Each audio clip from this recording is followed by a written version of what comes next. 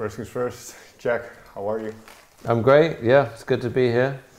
Well, good to see you again and get to pick your brain a little bit again. Yeah. So, before we get into the new album, I would like to go to your previous album that you made as Mr. Jukes alongside Barney Artist. Because if you look back at that record now, The Locket, I believe it was called, how much influence did that process have on what came out now? I think probably whether it's not that album or just the Mr. Jukes project in general, it did have a big influence. I think number one, you can hear a direct musical influence on some songs on the album, like the opening track. Sure. I probably could have sent that to Barney and we would have made a song with that, but instead it came to Bombay. And the second thing is, I think the amount of features that we worked with on this record probably was inspired by just my experience with Mr. Jukes, just having so much freedom to be like, oh, we'll go over here and work with them, and bringing that to like the context of an indie band felt a bit unusual, but then we just thought, well, why not, you know? Yeah, well, why do you think that is, that doing a lot of collaborations when there's really this band structure, that it kind of feels weird to do a lot of those? I guess it's not done very often, but I don't see why not. And I think more and more now it will be normal with, especially since the pandemic. I think people are so used to now collaborating over Zoom, or just, you don't need to actually know someone. You can just, meet them on a call and just immediately start making music together. And especially like the influence of pop music and hip hop music on popular culture, I think people will be doing this a lot more often now. And I think that's a good thing. No, definitely. I think if you look at how music, the kind of music that's coming out, it feels like the genre lines are being blurred increasingly. And as you mentioned, kind of these collaborations with people you wouldn't expect, these seem to happen increasingly as well. Yeah. What does that tell about kind of the state of music? Do you think about the state of music, or are you more kind of looking at what the band does and what you do? I mean, I don't think about it very often, to be honest, but I do feel happy that I think the audience these days, the people consuming music, are more open-minded than ever. And I think that has to do with growing up with streaming services, because you literally just, you have this search bar that can just give you anything. And I think maybe some people will sort of miss the days when you had your scenes and your cliques. But for me, I think as a writer of music, it's comforting to know that I can be taking risks and be exploring all the different types of music that I love, knowing that there's an audience out there that will be have as an eclectic taste as I do. And you mentioned kind of going out of your comfort zone. I suppose that's kind of a big thing on this new album, because, well, is that tricky to go outside of your comfort zone, especially because, well, this isn't the first album you've made, so you have kind of things you like to do, you get routines and how you work. How do you kind of tweak your modus operandi, if I can call it that? I think the more records you make and the longer you're a band, the more you have to be just quite actively conscious about not doing the same thing over and over again. When we were younger, it was very natural. We were just quite restless, and we just were exploring all these things and not really thinking about it. And now, we still have that restlessness, but we're also, when it comes to choosing the songs to put on an album at the end of the writing process, we kind of say to each other, look, let's be brave, like maybe 10 years ago, a song like the opening song of this album, we would have been a bit hesitant, because we'd say, oh, this doesn't sound like a band. There's like a few guitar moments on it, but you could easily give it to, a really good MC and make a hip hop track. And yeah, I think we were trying to just not care so much about whether it worked or not, as long as we thought it was a great song. Does kind of a maturity, does that help as well? And then I suppose also because you've been in the industry for a while now, that you kind of figure out, okay, what are the things that I want to do, that I want to accomplish. Does that make those type of decisions easier, that you kind of know where you're at? Yeah, I think that comes with age in general, and you know, even outside making music, you just become more comfortable in your own skin, but also just you realize that the world doesn't care that much about you in a good way. Sure. I mean that positively. Like when you're young, you're really self-conscious, and as you get older, you realize it's so egotistical to be self-conscious because everyone else is just worrying about themselves, right? Well, that's an interesting thought. When did that? Because as a band, you're almost, not completely, but you are somewhat at the mercy of the audience, right? Because there is this audience that you hopefully you want to listen. Sure. So how do you see this relationship then? Is that a tricky thing to balance, to definitely do what you yourself want, but also you want to be able to live from music, I suppose? Sure, yeah, and I think we helped ourselves by very early on in our careers making these quite sort of brave musical decisions. Like we had quite a successful first album and then immediately decided to make an acoustic album, which was the complete opposite, and still people enjoyed it. And we started to realize, you know, that this fan base that we have, they're open-minded, and that gave us the confidence to keep taking risks. And especially me personally doing my solo album, I know there's a big crossover between a Bombay Bicycle Club fan and a Mr. Jukes fan. It's kind of blurred, and so making some of the songs on this record, I just knew that there'd be people out there that would be into it. Did you know, because I think around 2015 it was that you kind of took a hiatus as a band, did you know you always would return? And what do you like about the band concept compared to just being the sole person who's responsible? We definitely didn't know for certain whether we were going to come back. But I do think it was one of the best decisions we ever made, because we all went away for a good reason, wondering, you know, what else is out there in life. Because whatever you do in your life, after a certain amount of time, you start to get these feelings of, oh, is this everything? And I think it was important to go and have some perspective on the band, and just start to miss each other and start to miss playing together and miss touring.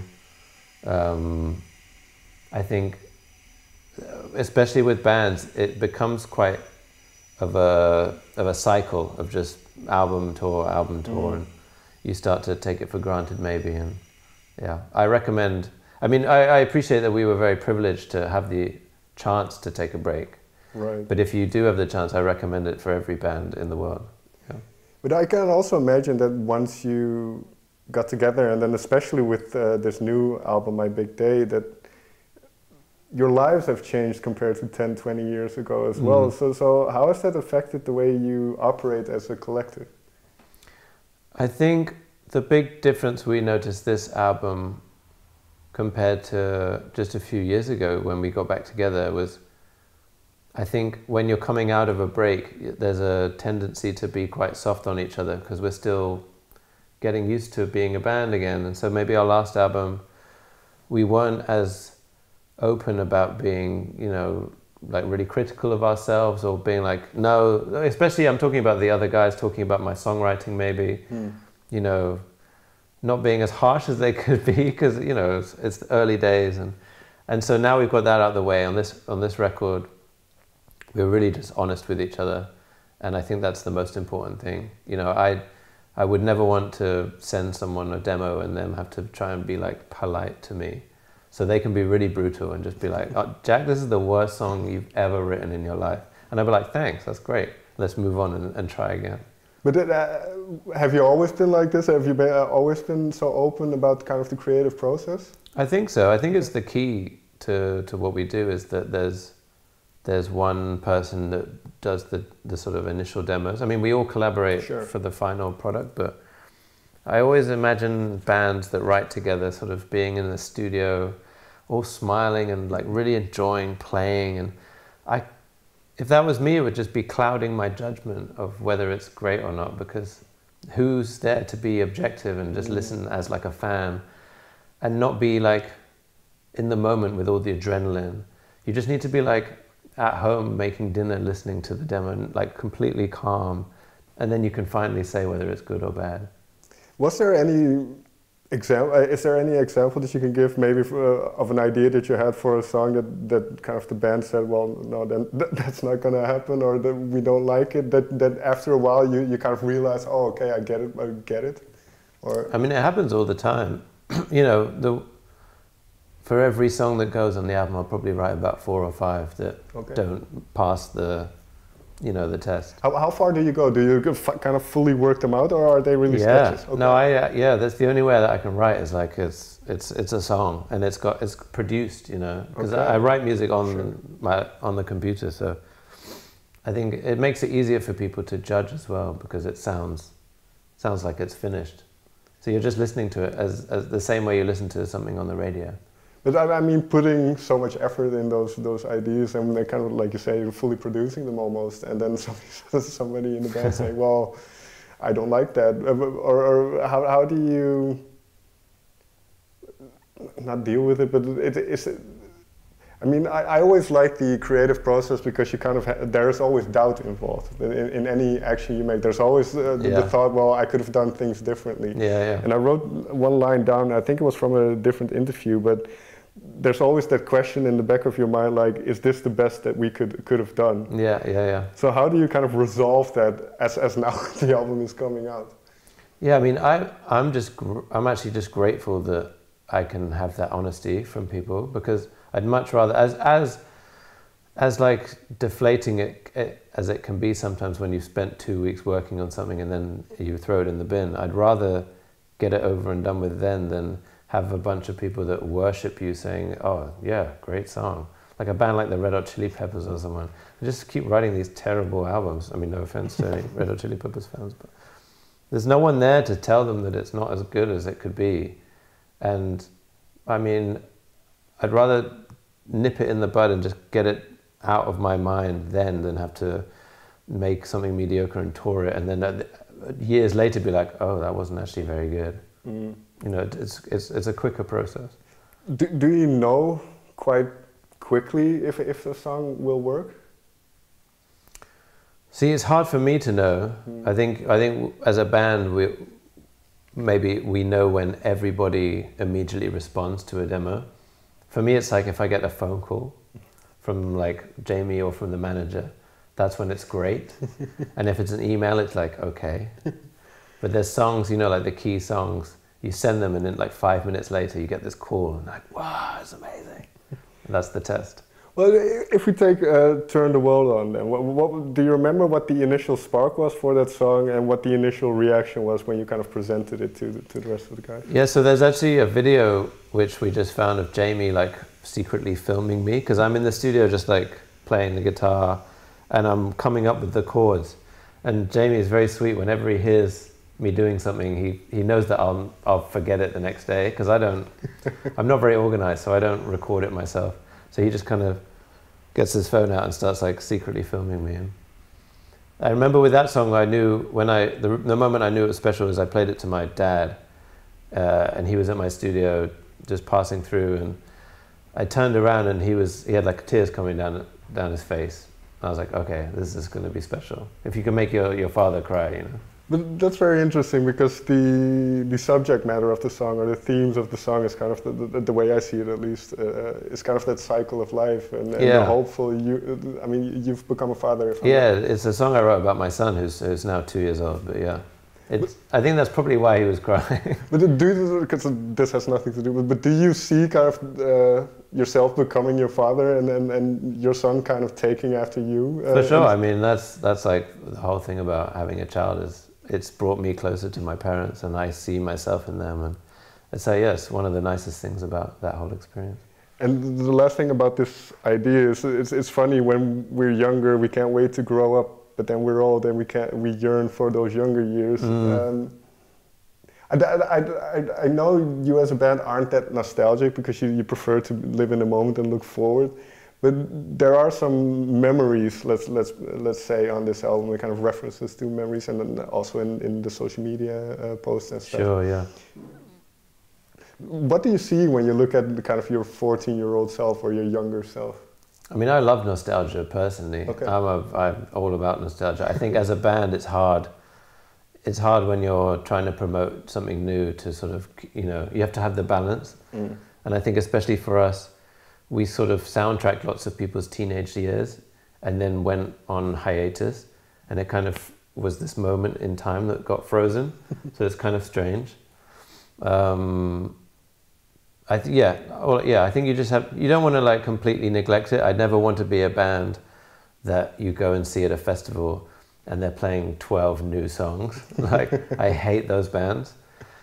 So I think we've never been shy about, finishing the song with a 10-year-old, finishing the set with a 10-year-old song, or, playing all the ones that people like.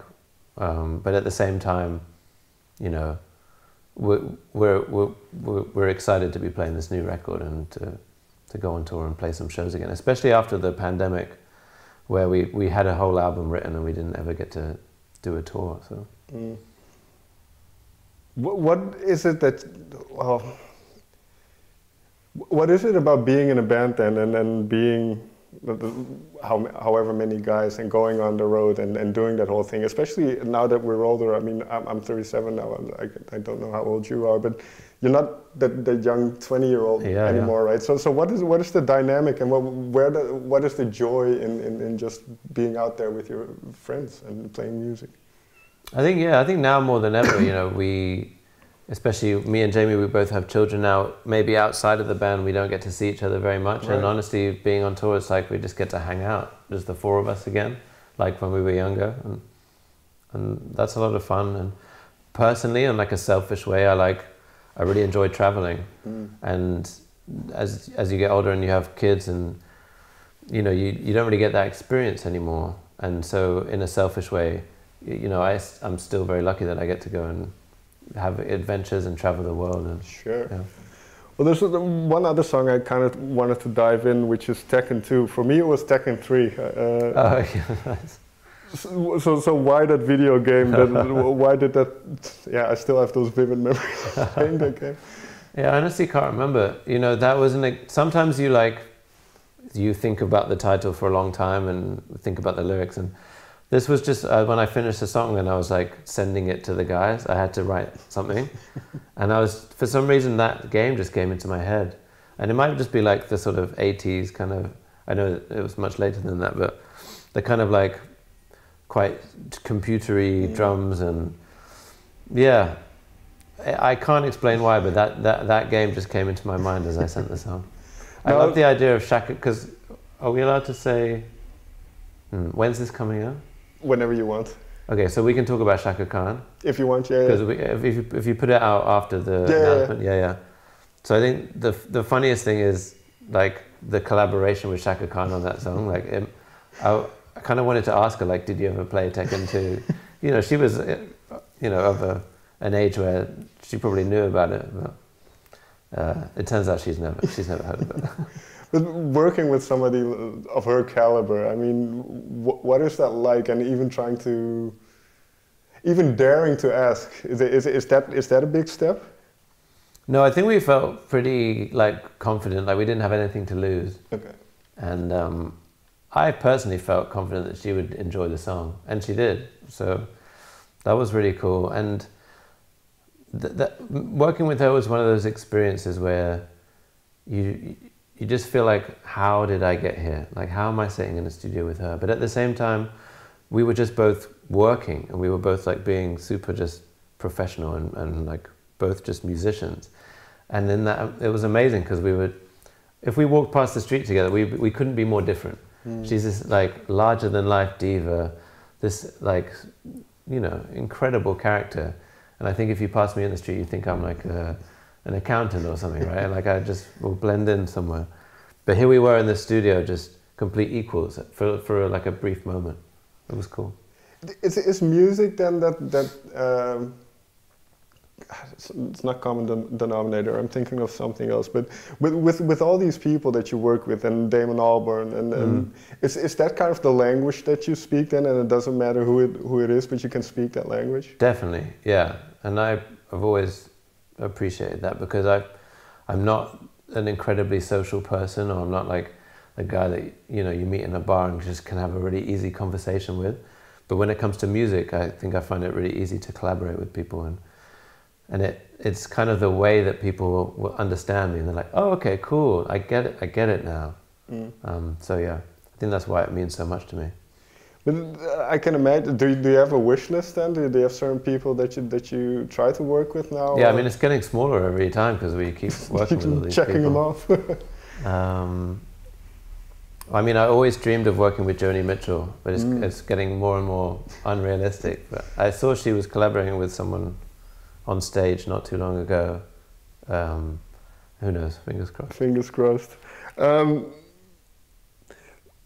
Yeah, there's one line. It's from "I Want to Be Your Only Pet" that I found interesting, and then I God in my pocket. I've got God in my pocket. I'm fine. Yeah. And I was thinking, well, does he mean cell phones? What is he? So, what was the influence for that particular song? Honestly, that song was like a total stream of consciousness, and it was interesting because I feel like Jamie and the band kind of analyzed it for me, and his interpretation was, I mean, this is not what the song is about, so I'd have to just say that.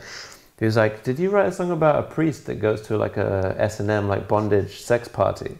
I was like, sure, yeah, why not? Like, yeah. But again, talking about, well, it's not exact same, but that musical language and the fact that people can, whether it's right or wrong, but that people can find their own interpretations and connect it to their own lives. I mean, obviously you've realized this since you've been making music, but is that still special, the fact that you can touch people and affect them in some way, shape or form? For sure, yeah. I mean, like I said, it's my favorite thing about it, and especially coming from someone that when they were younger, like, found it more difficult to connect with people. And especially when you get to tour the world, it's kind of this place, you can turn up in a country where you don't really speak the language or know much about people. And I mean, I really enjoy chatting to fans and meeting them, and they can take us out to restaurants and discover a country, and you kind of have this thing in common already. And yeah, it's my favorite thing about being in a band. Yeah, and in November you're going on tour in Europe, I believe. So yes, finally. You get to visit all these places again. For sure. One last question. Where did, I don't know if it was a mixer, but where did you find equipment that went up to 12? Oh, yeah. Yeah, I mean, I just noticed that when I was looking at my new mixing desk. And they must have decided to do that on purpose. It has to be, because as soon as I saw that clip, I thought it was a Nigel Tufnell. Yeah, exactly. Immediately, but it's too louder. Exactly. Jack, may I thank you so much for taking the time to talk with me. Yeah, anytime. Nice to see you again.